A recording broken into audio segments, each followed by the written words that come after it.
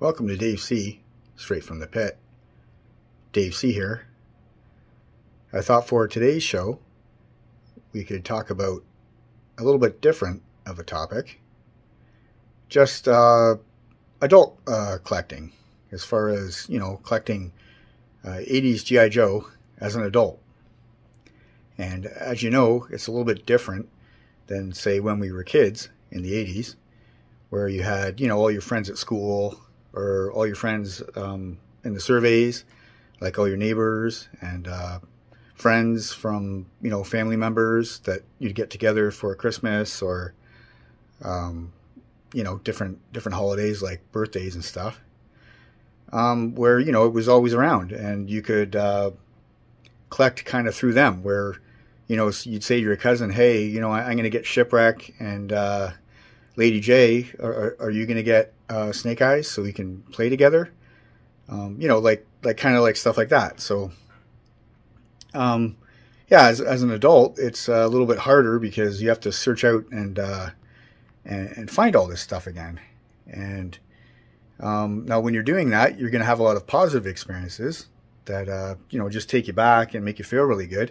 And also just getting a good deal in general, because this stuff is not cheap anymore like it was back then. But also you're going to have some negative experiences that are kind of comical. And I think sometimes maybe people should talk a little bit more about that, because it's part of collecting when you get older that can be really irritating or really rewarding. So I thought first we could start off with maybe some more negative happenings, because sometimes they can be a little bit more entertaining. Funny how that is, but sometimes they're kind of interesting because people can relate to them. So yeah, I thought we could talk about that. So a couple of them are involving the 1988 Rolling Thunder, that now I have two of them. But at one time, of course, when I was recollecting again, I didn't have any. So it was quite a journey to try to find and obtain Rolling Thunder. So I had found one on a free ad, and it's called Kijiji. It's up here in Canada. It's similar to ones down in the US or other parts of the world. I contacted a seller, and we agreed on a price. He had a fair price posted, and I felt it was fair. I mean, it wasn't necessarily totally what it was worth. It was probably maybe a little bit less than what it was worth, but not like monumentally lower. Well, I'll just say it because I don't care. Usually I don't talk about money on here because I don't, as you know, none of the values of the stuff really matters to me. It's more about having it and reliving the great memories of the 80s, just like the music and the movies from that time. But anyway, yeah, so this was a couple of years ago. I found one for $175, which is expensive, but at the same time, kind of the going rate for one. So I was like, okay, I'll pay it, because I wanted to get one, and Shane wanted one too, because we looked at them online and looking at all the little features and stuff. So I went to meet the guy. It was a bit of a drive. It was about maybe an hour drive, and I went in and to his doorway, and he told me that he had already sold it. He sold it to somebody else. And I was like, well, why didn't you, tell me? Why didn't you just text me and say, hey, I sold to somebody else, or it's not available anymore, or whatever. So I was a little ticked that I drove all the way up there for nothing. And, Shane wasn't very happy with that either. So that was my first bad experience with Rolling Thunder. And then my second one was just before Christmas, a couple of years ago. I found one online at a local toy shop. So I clicked purchase because it was $175, which I thought was pretty good. So I went down to his shop because he said he could have it available a couple days later. So I went down to the shop, and he said it was $225 now. And I was like, well, like $225 like with the taxes on it, because I know you're a store or you're a shop So you know you're going to charge a tax. No, it's $225 plus tax. But then I was like, well, yeah, but it was $175 on the site plus tax. So, and I just kind of didn't like it because it was sort of like I already kind of agreed again on the price, but it seemed like it wasn't happening again. So I was like, whatever. Shane wants this thing, so if this guy wants to be like the guy on the Toy Story movie where he's got to be a dick about it, then okay, whatever. Then he's going to be that guy, and I'll deal with it this time, right? So he's bringing it up to the cash, and then he says, but that doesn't include the figure. And then he took the armadillo figure out of it. And I was like, well, on the website it said with figure. And then he's like, well, I'm not selling the figure. And then I was like, like kind of, but anyway, that one I did buy it, and yeah, so I didn't have the figure, and I was able to get another Rolling Thunder last Christmas at a really good price from somebody else. So, and it was complete, and yeah, it had the figure. So that was my dealings with the Rolling Thunder, and here they are here. Just really happy to have these because they were a bit of a bugger to get. And there's the figure there, armadillo.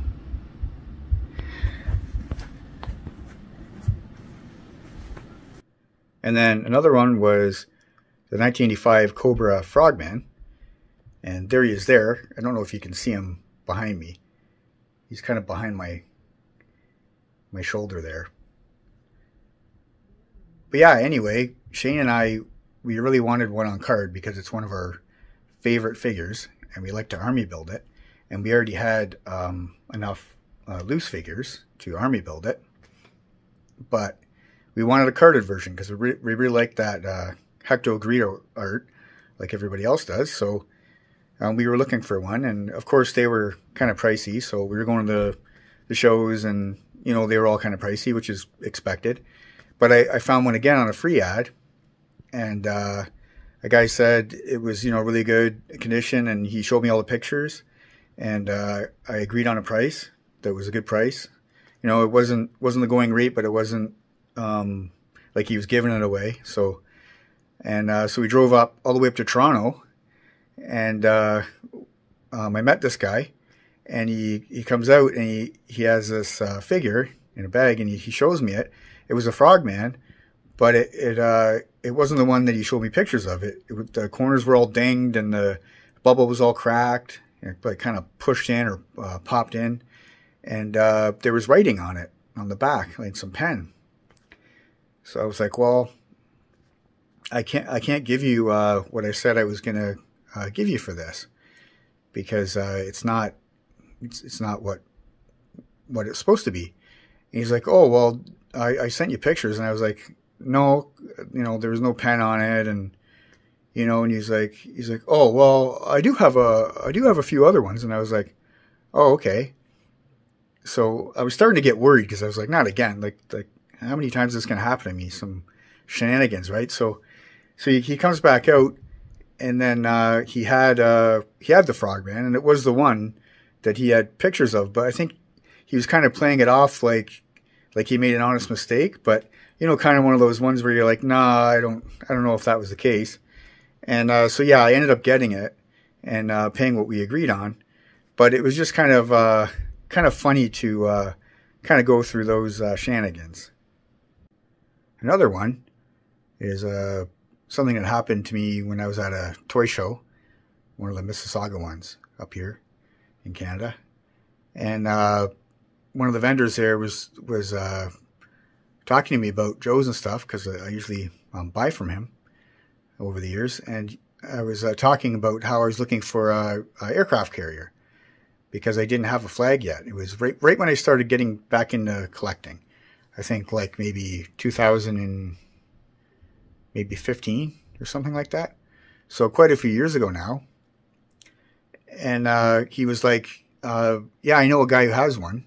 He lives out by Simcoe, and I think he's going to sell it. And I was like, oh, okay. So he gave me his number and said if you want to contact him. So I was like, okay, that's cool. So I called the guy, and sure enough, he told me his story. He was going to move, looking at moving. He had to, didn't have any room for it anymore. And like he loved it, but he, his wife didn't want it around the house anymore. And I was like, okay, so like, what do you want for it? So, we agreed on, $500, which at the time wasn't too bad. It wasn't fully complete. It was missing, quite a few things. Well, not quite a few, but some of the more expensive things, like the fantail at the back, or the a few of the things at the top, or was missing one of those railings there that you see there. I think the bottom one. But anyway, I wasn't too concerned because at that time you could get the parts for relatively cheap, not like now. But so I was like, okay. And he's like, oh, I have some other stuff too if you want to buy it. And I was like, oh, okay. I'm not really interested in that, but because I just want the flag.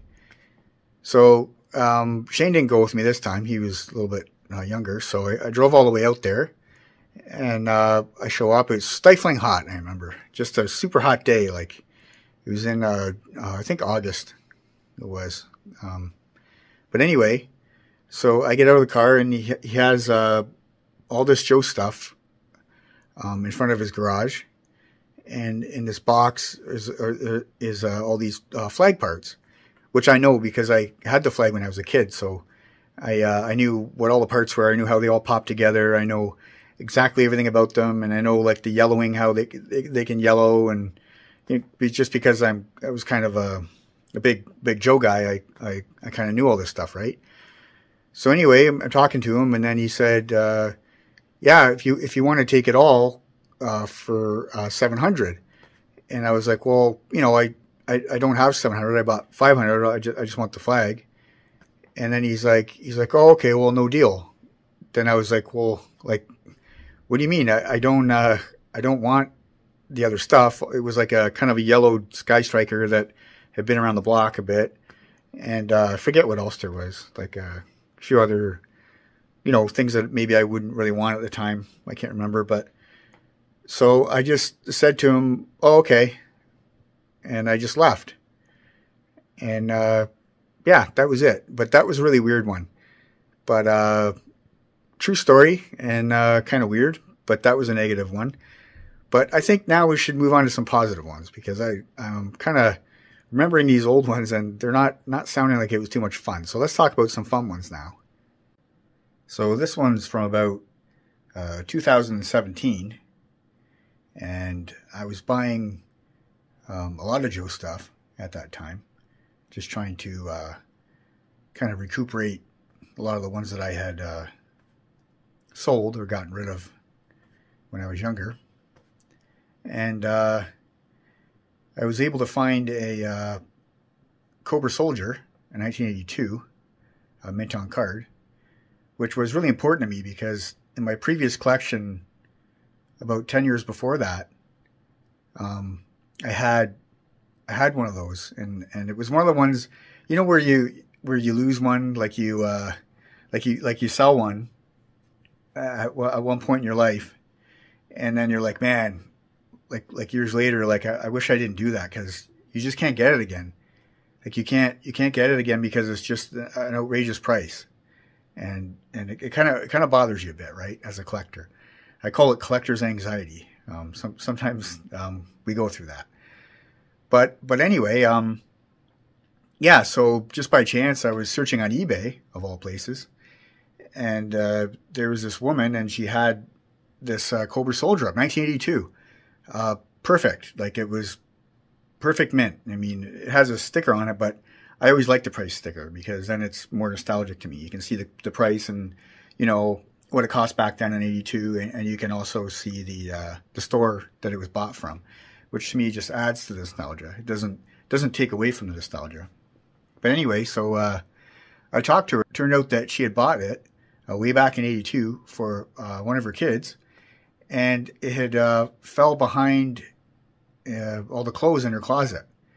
And it was down behind everything, and I guess there were some boxes down there or something that it was behind.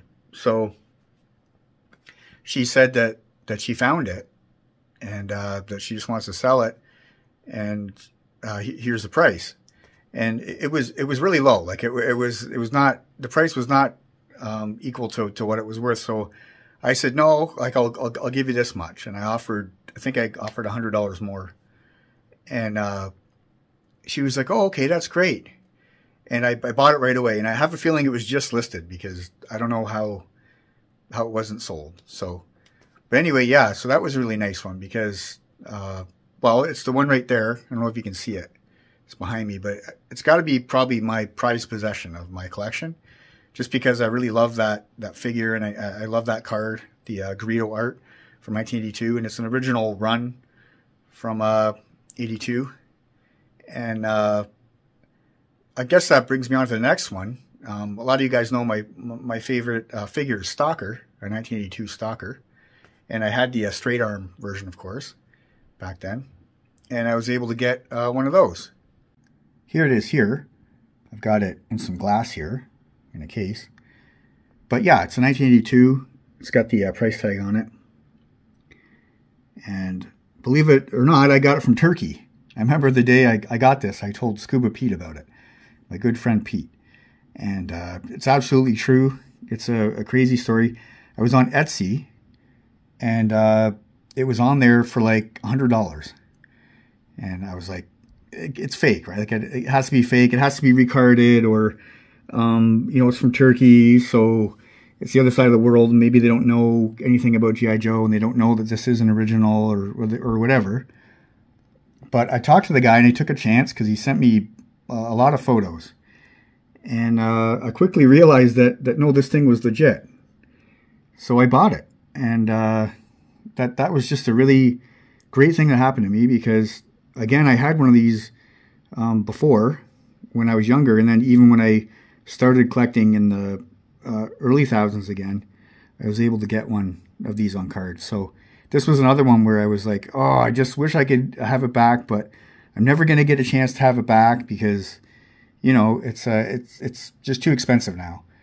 But yeah, so that was an interesting one.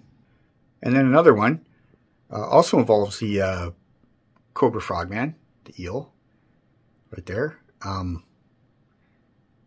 Yeah, so, but it's not that carded one. It's a loose Frogman. And I was able to get, I think it was 8 of them, off of a guy on eBay from Hong Kong. And it turned out, I talked to him for quite a bit. I got his Instagram number, his account, and I was able to talk to him through Instagram. After I found out that his dad worked for Hasbro in the 1980s. So he worked at the factories in Hong Kong where these were made. So there's a good chance that he might have made some of these figures that this gentleman was selling me online. So yeah, and they were a really good price. I think he had 8 of them for like $120. And they're not like fake Black Majors. And, first I thought maybe they're just Black Majors, but they weren't. They had the Hasbro mark on it, made in Hong Kong, like on the butt, and then on the leg has the 1985 date, as it should. And yeah, that was really enjoyable contact with him because I talked to him all about Hong Kong over there and how his dad would come home from work, and just a little bit about what his dad worked for Hasbro in that plant. And that's a really good memory. And then another one was the Cobra water moccasin, as you can see here. And I got this one on eBay. And I just love this box. Had it when I was a kid, so I had to have it in my collection, of course, as an adult. So, but yeah, I was on eBay one day, and there was a best offer option from this guy from San Jose, California, in the United States. And I put this offer in, and it was a crazy offer. Like, it was just low. And, I thought, I'm not going to get it for that, and whatever. But he accepted it. And so I talked to him, and I just said to him, like, are you sure that's okay? And then he's like, oh, yeah, yeah, that's okay. I don't want any more. He said, I know what it's worth. I just, you know, I don't really want it around the house anymore. And it was mine from when I was a kid, and I used to play with it in the pool. I guess he had a pool in his backyard. And yeah, so it was just really cool that this guy was just so nice, and that this was his actual one that he played with when he was a kid, and that he wasn't just some, you know, some scummy guy trying to make like $1 million on eBay. I'm just remembering now there's a whole bunch of other ones, so I'd have to do a video that, you know, might be like 2 hours long just to talk about all the generosity that people have given me over the years of reacquiring all this stuff for Shay and I's Joe collection down here in the pit. There's another one here. That's the Defiant, and we got that one Christmas, and that guy packaged it so well. As you know, these things are really flimsy, and if they're not packaged right for shipping, they can just get blown apart, like those blue doors especially. And the crank system, a lot of it is just so flimsy and fragile, but he packed it so well, and he even gave me instructions how to take it out of the box. So that was really, really cool. He was an older guy from Indianapolis, down in the United States. Just a great guy. A lot of my friends have sent me gifts on the channel here, like Joseph. He sent me this Mirage here, and Stu sent me a classified Ram bike. And Joe Hunter 73 and Scuba Pete sent me Black Major figures. And Goji sent Shane and I some diecast guys, and the Vamp, and also the Stinger in the diecast. And we love those. So there's a lot of generosity out there.